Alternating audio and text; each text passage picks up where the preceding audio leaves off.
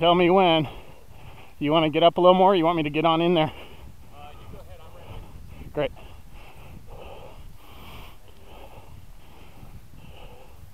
Beautiful. That is gorgeous. Whoa! Oh, down a hole.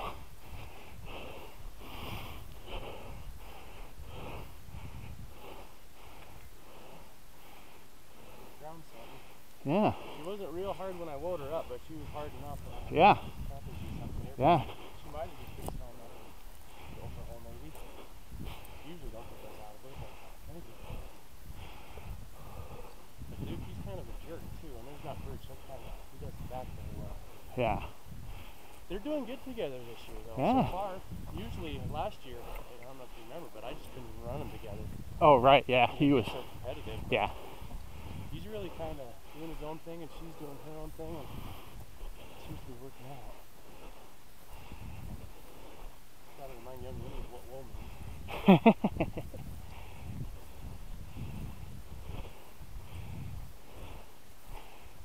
But the way I look at it, this is her first season.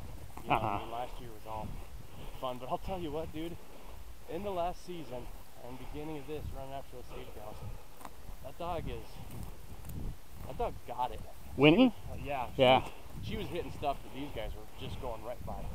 I mean, she showed him up quite a bit, actually, more than I'd like to admit, to be honest with you. But I can't remember if you were with us, but Jason and I were out in the same area, and whoa! Here, back. He was right there. Shit.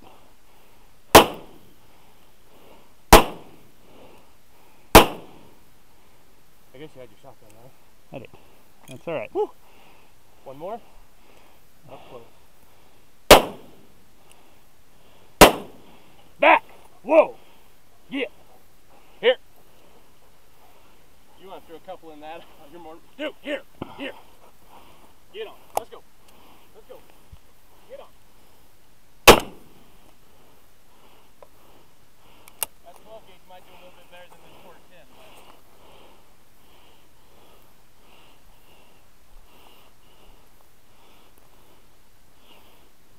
Whoa, Winnie, here. Well, that was kind of close. Yeah.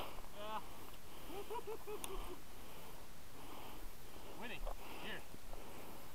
That was much too close. Yep. Winnie. Go on.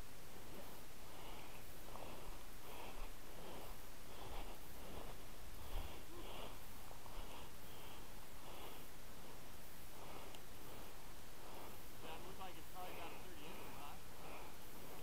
Hey, here.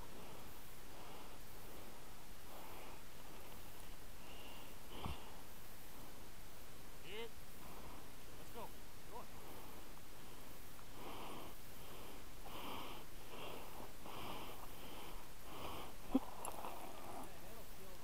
Yeah, I know. Dude, here.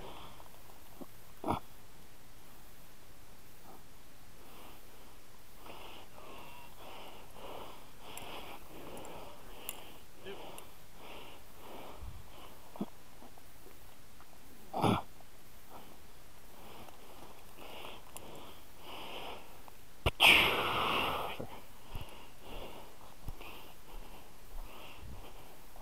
What'd you say on the length?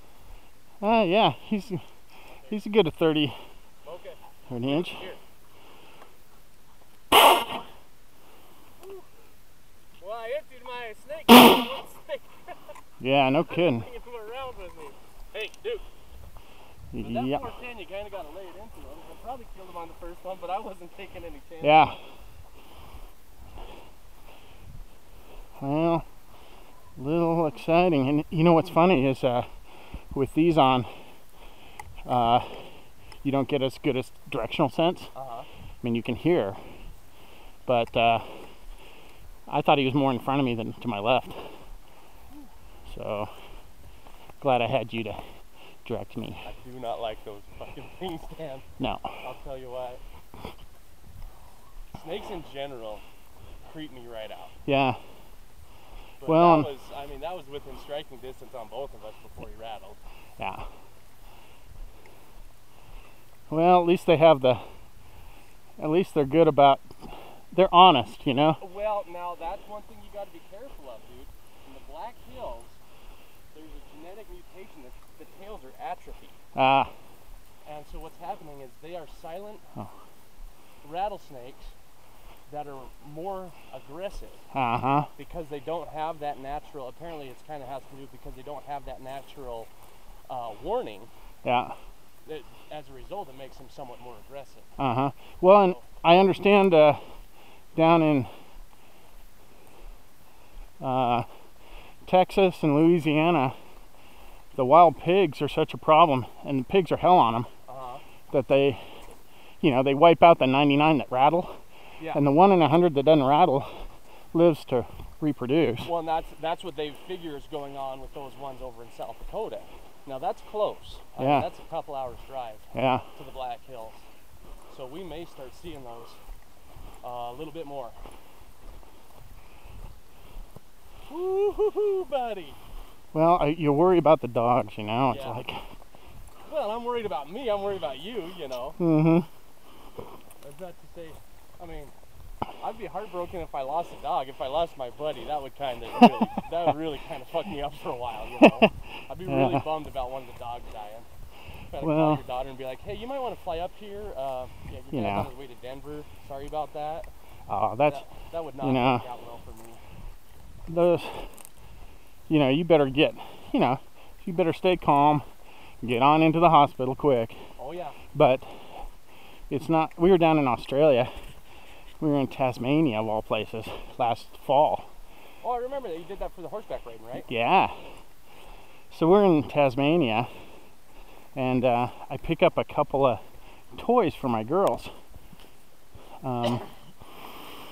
Stuffed toys, a little Tasmanian devil and a little Tasmanian tiger.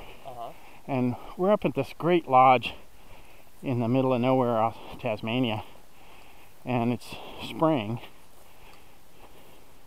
And we got it's like this primal Jurassic Park forest. It's really nice, and these huge ferns. And we're out there, and I'm trying to find a bit of sunlight coming down on a fern, and it's hard to find that sunlight. You know, it dapples through there. Found a good spot, set up my little animals, and Tia had stepped back off the trail, kind of looking at some other spots, and she's looking at me, and I turn around like for a minute, and I go, "Step towards me right now." There was a Tasmanian tiger snake right there, and he was probably as thick as my wrist. Oh man. They have that hood like a cobra sort of thing, so they flatten out. He was catching some rays, and he looked like a big flat black inner tube just laying there. It creeps me out. It just flat out creeps me out. I have no shame in saying I have an unwarranted fear of snakes. I don't like them. They freak me out. They make me want to go pee-pee in my pants. I have nightmares. And you know what?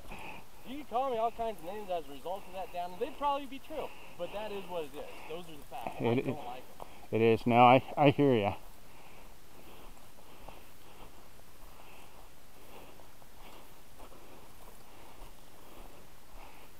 Did he have a pretty good sized rattle on him? Yeah, until we blew it off. Oh, we blew the rattle off? That's what I was going to go back and get, but there was nothing left of it. I was just curious. Could you tell by how many buttons he had? Yeah, it had 6 or so. 6 buttons. Yeah, that's a big snake. I might actually walk these guys long real quick before we come up and put them in that same water that Papa got in. Okay, yeah, good idea.